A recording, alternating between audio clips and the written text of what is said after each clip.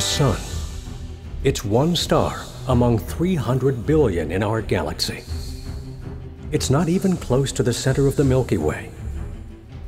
It's not the biggest star, not the smallest, the brightest, the hottest, or the coolest. It's not even the only star with planets. Class G yellow stars like the Sun make up 1 out of 13 stars in our stellar neighborhood. It's not special in any way, except one. It's the only star we know of that supports life. The Sun is our star. Without it, Earth would be cold and dark. There would be no weather, no life. In fact, there would be no Earth.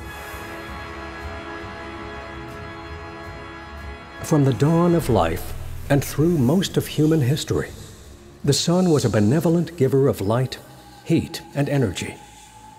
But now, as we rely more and more on technology, we're learning that our star is more dangerous than our ancestors ever knew.